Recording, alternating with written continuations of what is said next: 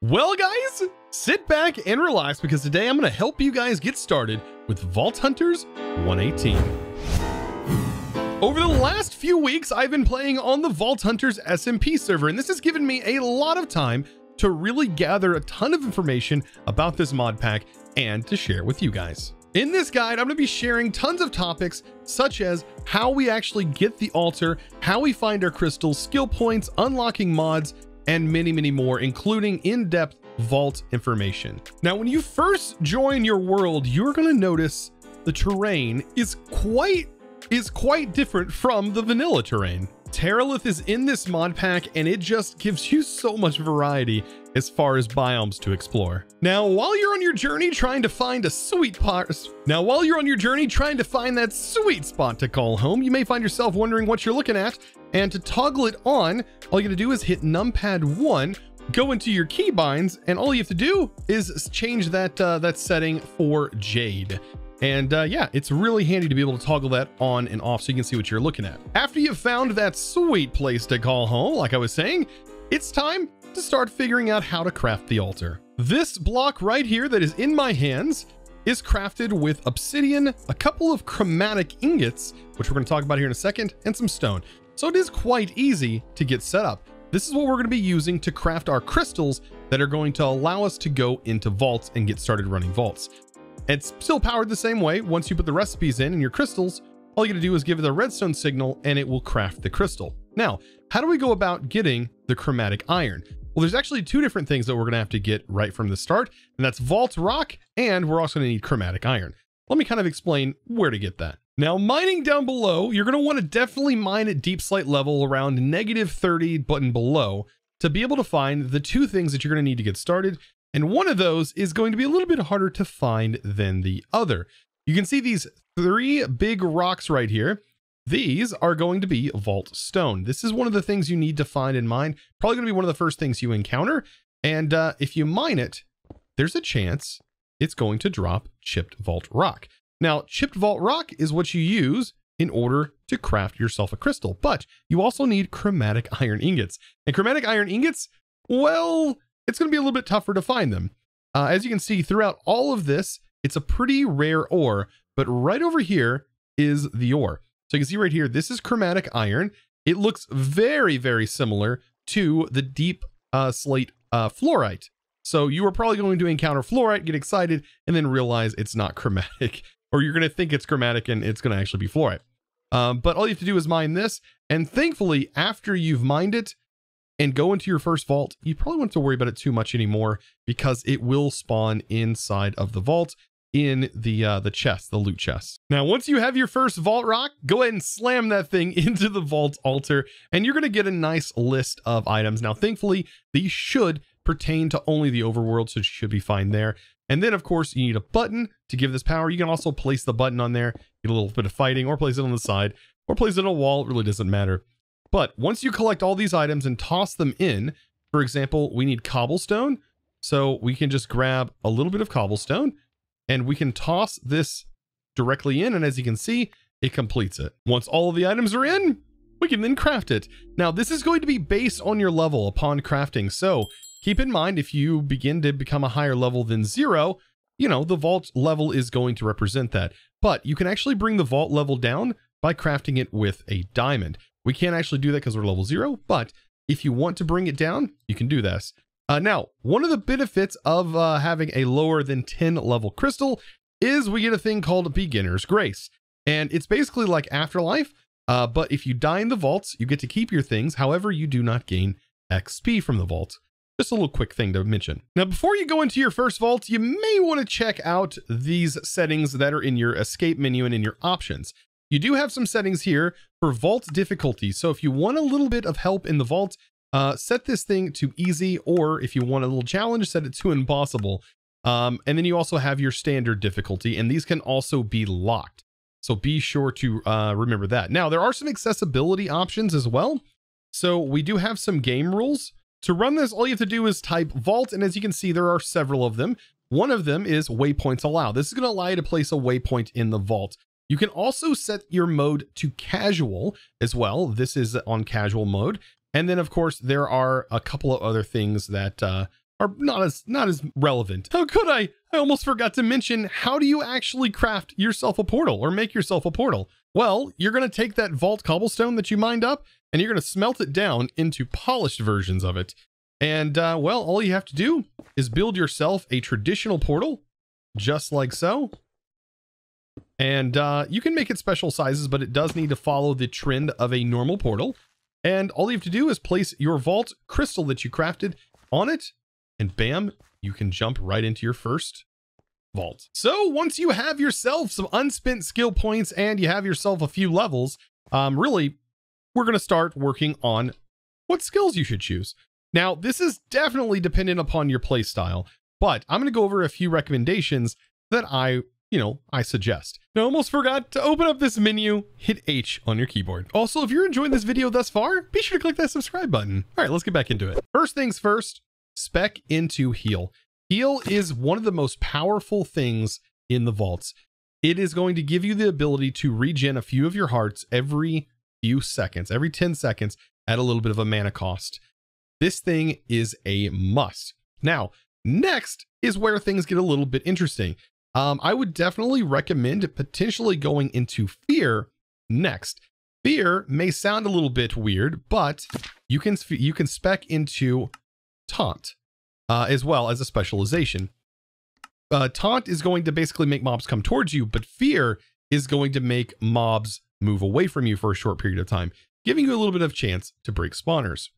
Now, some other things I would recommend at this point is I would recommend either spending some points on dash, however you do take some fall damage, spending your points on dash, or start saving up for strength and speed.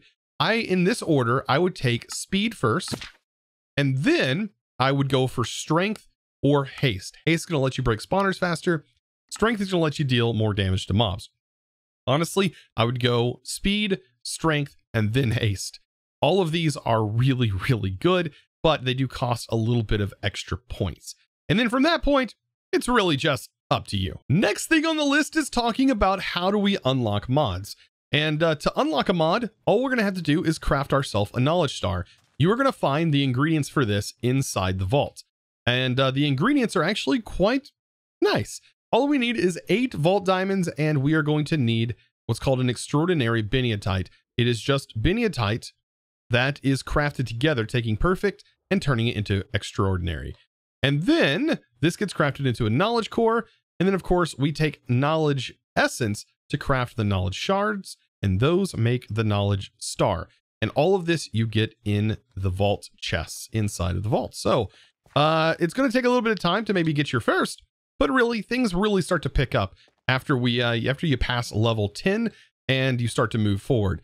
You're going to find all of this stuff right off the bat. Now, let's talk about maybe some of the first mods you should unlock. Now, there's a huge list of mods that you should unlock first, and some may have different preferences. In my opinion, I think going for simple storage is probably one of the best. Even though it does require 2, it is worth the wait. Because by the time that you get simple storage, you're going to have enough points to spend on maybe waystones and also pouches. Now, pouches, I don't suggest maybe going right away on those, simply because you're probably not going to have the resources in order to craft your first pouch. So give it some time, start with simple storage network, get yourself a crafting grid, then maybe go waystones if you're playing on a server, or even vault compass if you're scared about getting lost in the vaults, and then go pouches, because pouches is definitely going to be one of those mods that is worth getting into, as it's basically a dank. Now, as we start moving forward, this is going to be some of the things that you get from the vault here that are really important. This is your vault gear, and it is going to drop unidentified. It's going to be in chests, and you're going to find it, quite rare. It's going to be quite rare. You're going to find it in ornate chests, which we'll go over in a little bit. But this right here, all you have to do is roll them. And even scrappy gear, which you're going to have different tiers: scrappy, uncommon, rare, epic, and omega. They all have a chance of rolling different things. So as you can see right here, and then of course the keys do their own thing, which these, I don't even know if you can find them yet. But here is all of our gear. So we basically have all these different things, and you might notice that there are implicits, prefixes, and suffixes. These are all going to be incredibly important as we move forward into how we're actually going to modify our gear, because modifications on our gear is actually quite nice. So I'm going to try my best to explain some of the new machines and mechanics that are actually in here that involve all of our vault gear. So these are going to be in this list, Vault Forge, Vault Artisan Station, Vault Recycler, Tool Vise, and then a magnet modification table. So these are going to be some of the main machines you're going to interact with early on. Now the Vault Forge is how you craft armor. So you can actually craft vault gear in this method. So what you're going to do is you're going to make vault alloy, which is kind of expensive early on, but you will be able to get these ingredients fairly soon. And then you also need vault gold, which you find in the vault. And of course, diamonds you find in the vault in a nugget form. And then you also find netherite in there.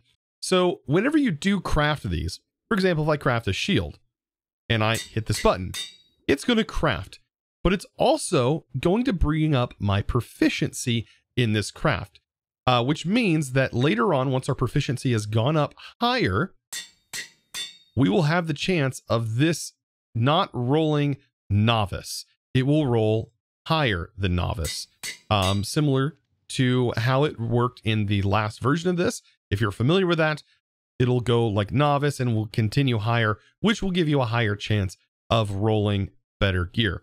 When I mention better gear, I'm meaning it'll roll unidentified, it'll roll scrappy, it'll roll common plus, or it'll roll rare, epic, or omega, like I said. So you'll have a higher chance of getting something that's higher than that. And as you can see, boop, we can go ahead and roll this. Now, moving on to the next station is going to be something you're going to be spending a lot of time on with your gear. Because earlier I mentioned implicits, suffixes, and prefixes. So you can see just on this piece alone, if you hold shift, we have a prefix slot and a suffix slot. These are two different modifier slots, and there can be more than one depending on the tier of the gear, but our implicits will stay the same. Implicits are the constant rolls, whereas the prefixes and suffixes can be modified.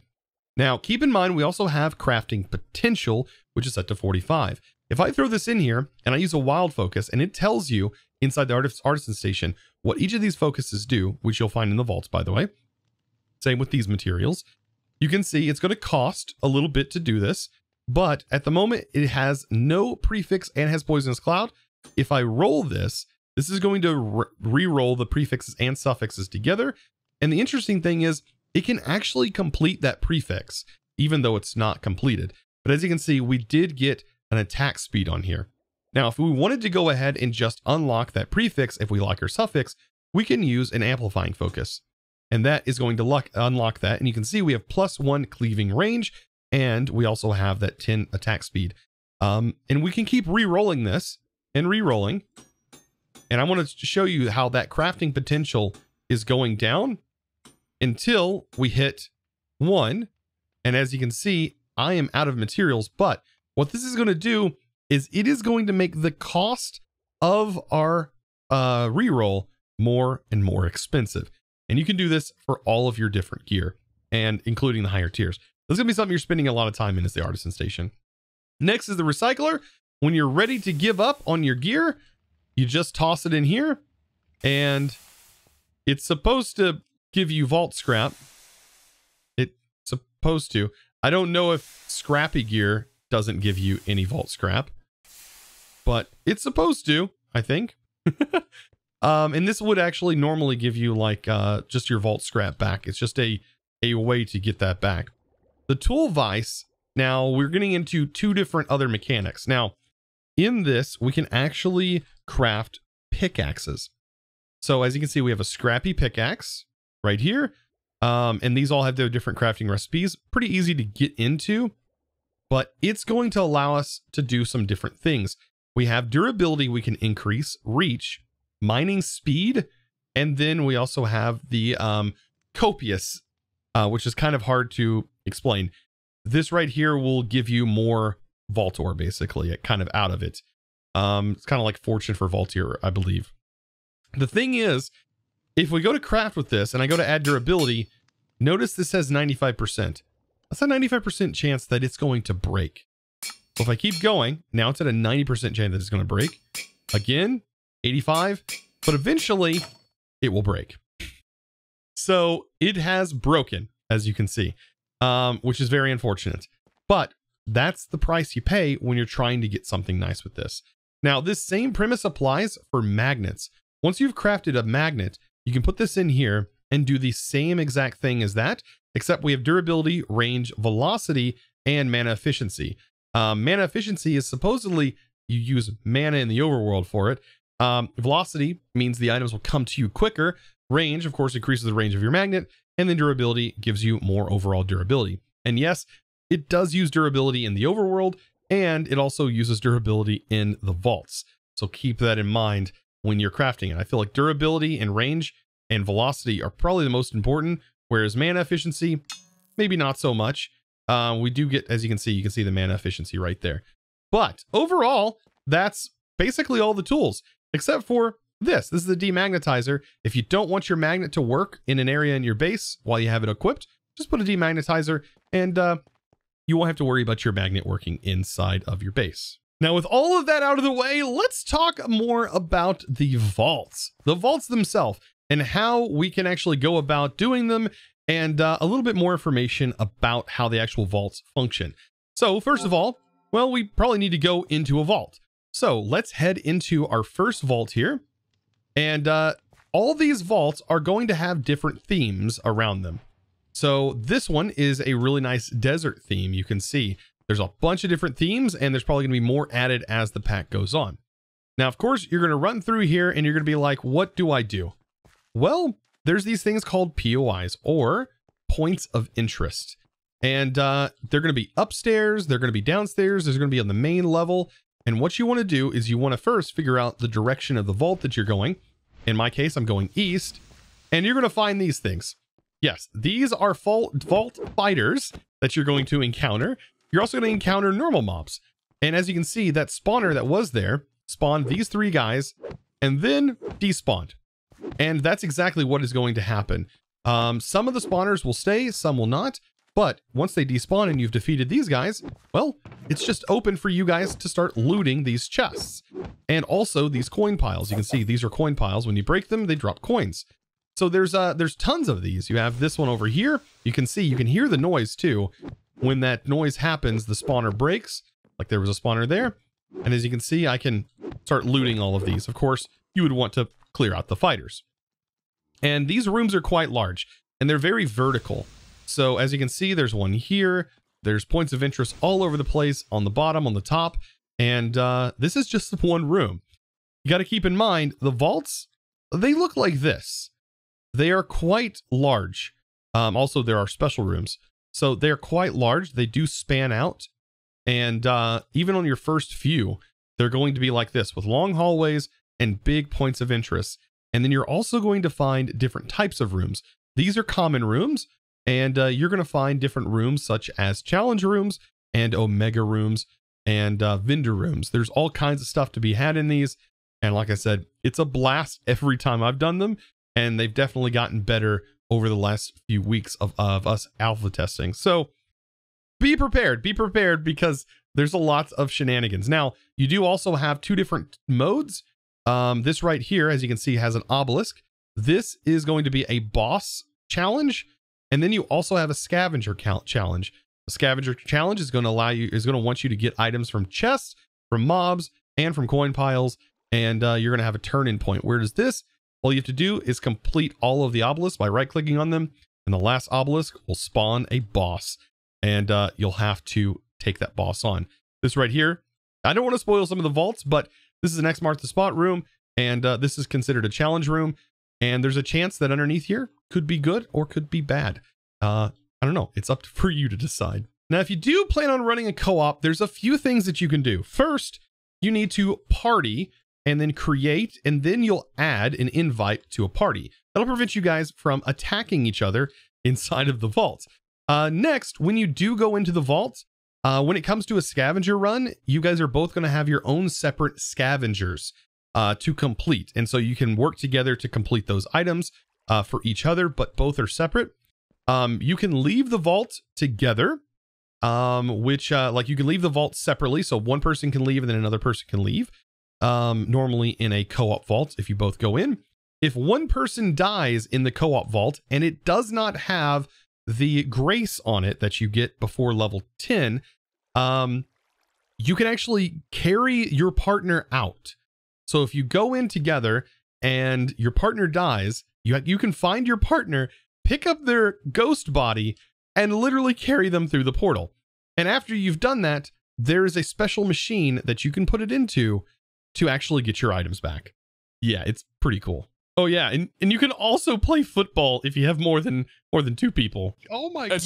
Hey, go over there. Go over the other side. You look like a football right now. Wait, hold on. I'm gonna see if you can catch. Try and right click what's in the air. Here, ready? 3, 2, 1. Oh no, do you have to shift right click? You just right click. There it goes. And do you right click here? There, it's us. 1. Go long. Right. Oh, go. Sorry, did you know your dead body was gonna be a football? Yeah, oh, I it's did a not cooldown. expect this at all. That's a cooldown. Oh, that's funny. Also, while you're in the vaults, you may encounter these huge mobs called elites. And they're also going to become jam-packed with other mobs. And, well, don't let them hit you. You might regret that. And they all have different models and stuff, which are really, really cool. Now, some more facts about vaults. The more stuff you do, the more mobs you kill, the more chests you loot, the more ores you break, the more of the coin piles you break. Everything like that gives you XP, especially these elite guys. If, yeah, you kill these guys, you're going to have tons of XP. All of this adds up to the XP total whenever you leave the vault. And believe me, you're going to want to try to do as much as possible to get as much XP as possible before leaving. Now, for those of you who may be new to vaults, check out that timer in the bottom left-hand corner. That timer is, well, how much time you have left in the vault. If that timer depletes before you have left the vault or completed the challenge, well, you're gonzo. Unless you have grace before level 10. Otherwise, you're completely gonzo. Or if you have afterlife. We'll talk about afterlife here in a second. Now, if you die in the vault with your gear on, well, and you don't have any of those helping tools like grace or afterlife, all of your stuff's gone. Yeah, you clean wiped slate, no armor, no gear, no items. Yeah, all of your items that are in your inventory are gone. So you're going to have a win-lose battle there, trying to figure out whether or not you want to use afterlife. Now, in regards to afterlife, it has a new recipe. So to make yourself a soul flame, this thing right here, which you apply to your crystal in an anvil, it now uses eternal souls. These are also used inside of a cryo chamber to get yourself an eternal. So you're gonna have to balance using that. It also costs a wither skeleton skull, which is a bit more expensive now as they're not as common inside the vaults. But if you do use the soul flame, as of right now, as of the time of re-recording, it is a 50% loss on your XP gained in the vault while you have this on there. Another downside is if you die and you have this on, you also get 0 experience. Whereas if you die and you lost your stuff, you would at least get the experience from the vault that you'd gained thus far. So it's a win-lose, but I definitely recommend if you have some good stuff on and you think you're going to die or you're going in as a team, you might want to use a soul flame. Now, here's another little tidbit. If you do have beginner's grace and you do go in as a co-op vault and one person dies while you have beginner's grace, you both die.